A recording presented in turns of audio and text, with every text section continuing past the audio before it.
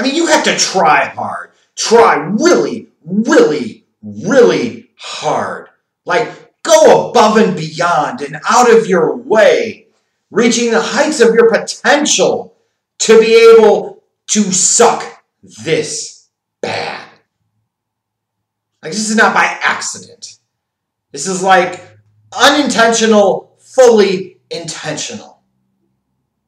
You look at Smackdown, and in the course of just a couple of weeks, you've got Vince McMahon taking a show that when it debuts on Fox, it hits 3.8+ million viewers, a really solid Premier Edition rating. That's a decent viewership number on a Friday night for professional wrestling nowadays. That's a really good number. 3.888 million viewers. And yet here we are 2 weeks later, and you are down to 2.4 million viewers. You have lost 1.4 million viewers in 2 weeks. 2 weeks. 2 weeks.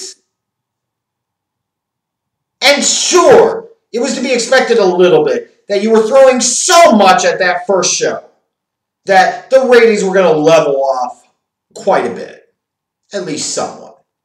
You're going to hopefully maybe hover around 2.8 to 3.1 million viewers, depending on what you happen to do in a given week.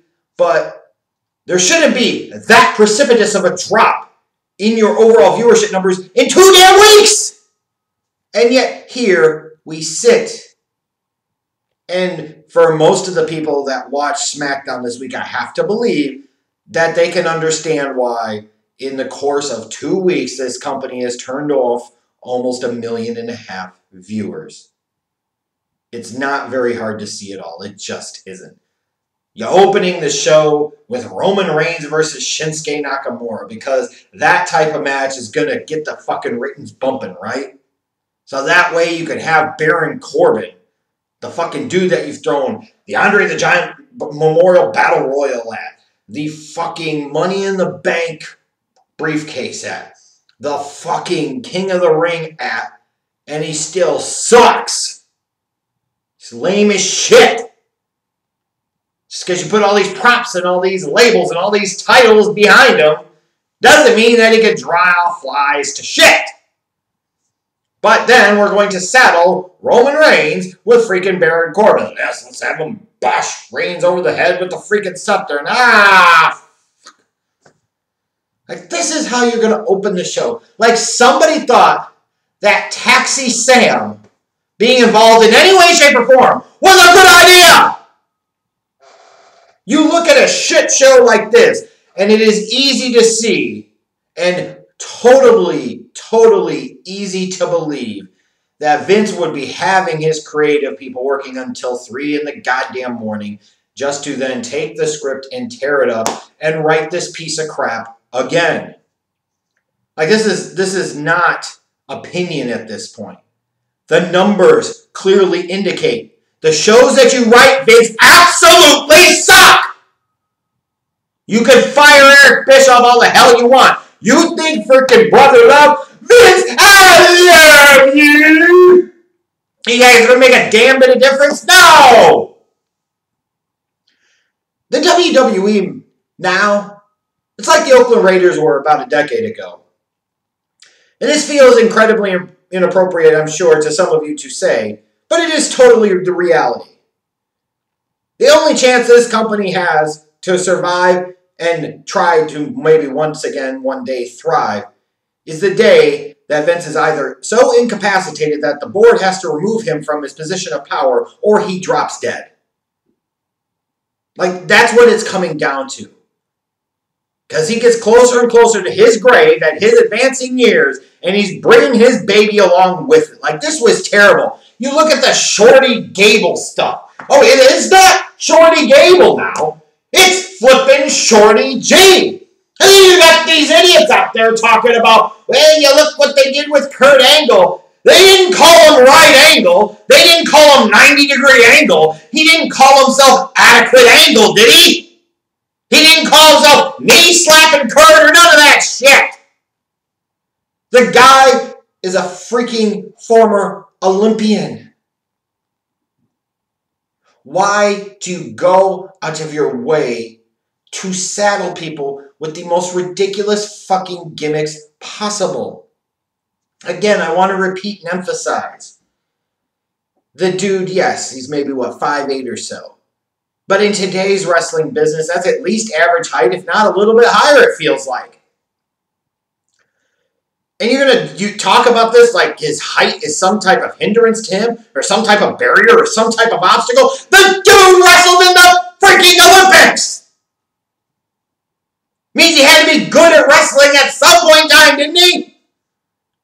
Now, personally, I think freaking Chad Gable's overrated as shit. Because when I ask people what's so special about him, oh, he's great in the ring. Lots of dudes can do lots of spots and lots of moves, and that don't mean a damn thing. That's part of the problem. Everybody can do the same crap. Nobody stands out. Nobody's unique. And now all of a sudden you're expecting people to believe, because your sheepishness with Vince, your freaking bias with WWE has blinded you so much that a guy that couldn't write a good show to save his freaking ass is going to do big and wonderful things with Shorty freaking G. If he came out and he was rapping, talking about how he was going to give everyone in WWE the day, then maybe we'll have a different discussion. But we're not going to. The promo after his match was shit. Just everything about this is shit. If you're going to have these people, try to make them something. If you're not going to try and make them something, why do this? And this is just not good business. When you talk about good creative and good professional wrestling, writing and booking and storytelling, you should be accentuating the positives and hiding the negatives. Instead, Vince in his warped and twisted mind, trolling everybody, instead chooses to accentuate the biggest negative and minimize any positives the guy has. For those that are pissed off about this, they should be pissed off, because this is just childish, petty level Vince type of shit. And then we get Hulk Hogan coming to us via Skype-a-lite. That's what I'm going to call it, Skype-a-lite. And, oh, let me tell you something, brother. Oh, the first thing you got to realize, brother, blah. And of course, using him all, like so many other things, to build up to that crown jewel show in Saudi Arabia. Because just like the U.S. government, the WWE bends over and takes it up the rear for the Saudis' blood oil money. Because of course they do. And then, of course, we get the 8-man tag, and people can sit there and talk about, ooh, did you see the thing when the guy from Heavy Machinery brought up Kofi losing the title and he smashed the pancake? Nope. Done with the fucking character. Don't care. Heel turn. Who gives a crap? You already lost your belt. Last week you clearly didn't care. Don't be trying to sit there and make up for it now. So this 8-man tag, only thing I care about with it is Dolph Ziggler. It's the only good thing about that match is I get to say that. Next, Miz TV. It's Sasha Banks. It's Bayley. Two incredible whack-ass promos. Both of them stink on the mic. Like, please understand, gentlemen, that pretending they are good on the mic in no way, shape, or form indicates that they are going to be any more likely to sleep with you if you ever happen to run into them at a fucking international house of pancakes, okay? Not even at a Waffle House if they're feeling really grimy and low down dirty on that given night. The most notable thing about this was when they're trying to go at Miz coming back and basically pooning the both of them. Like, this was a featured segment. Anytime you put Bayley in front of a live microphone, it's pretty cringe. Sasha, every once in a while, can pull an adequate promo out of her ass cheeks, but this wasn't one of them.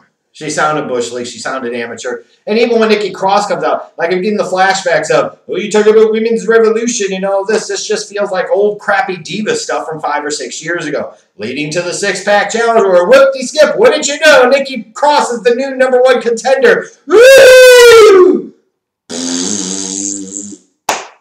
You got a match where Braun Strowman didn't want to sit through Drew Gulak's 300-something slide PowerPoint presentation.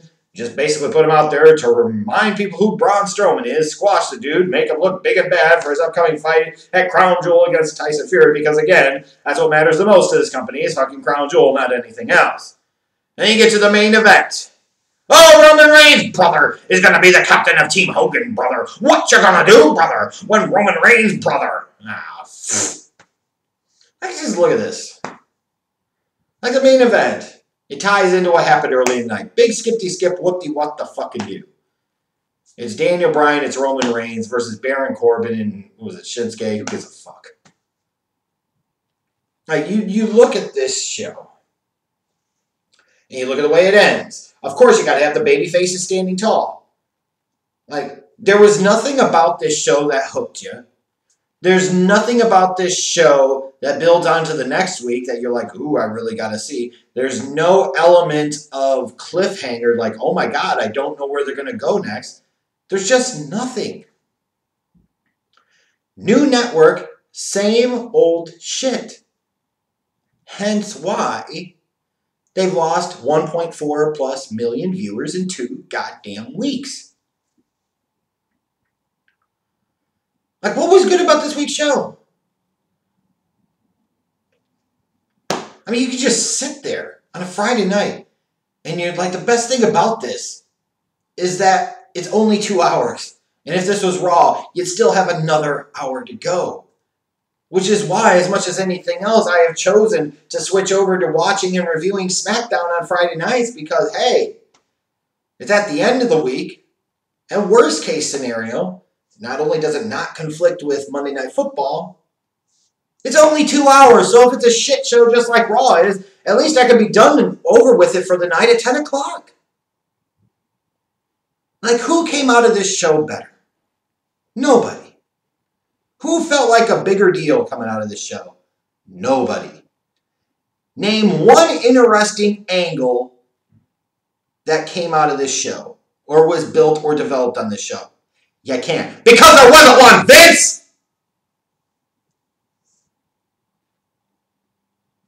I mean this. This company is not going to have a chance in hell until either Vince is stripped of his powers or he falls over and dies. And it has gotten to that point. Like, you really think Fox is happy right now? And you can say, well, look at the performance in the 18 to 49 demographic. But again, wrestling always gets a shittier ratio when it comes to advertising dollars based off of performance in the demo.